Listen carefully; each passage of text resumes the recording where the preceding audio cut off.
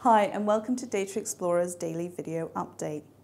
A decade after being considered a victim of the dot-com bubble, online grocery seems to be taking hold.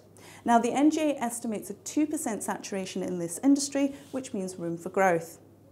Ocado, the first publicly listed online grocery company, has listed since August, reported a slowdown in sales due to capacity issues. Now, they're in the process of building a second distribution centre to meet demands. Now, this has been a very popular short seller's favourite, especially after the float. Short interest has increased from 5.5% to 7% over the past month.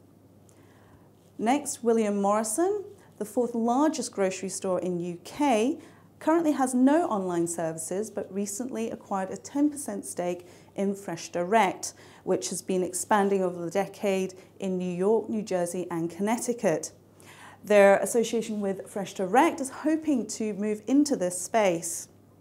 Now, this is a very thinly traded stock in securities lending, with short interest increasing to 2% since March. A portion is due to dividend arbitrage and also a portion attributed to directional short selling. Last, Whole Foods, which has seen positive investor sentiment, has seen short interest drop from 10% to 2% of total shares outstanding on loan. Now, if you'd like to read the full report, please go to dataexplorers.com/news.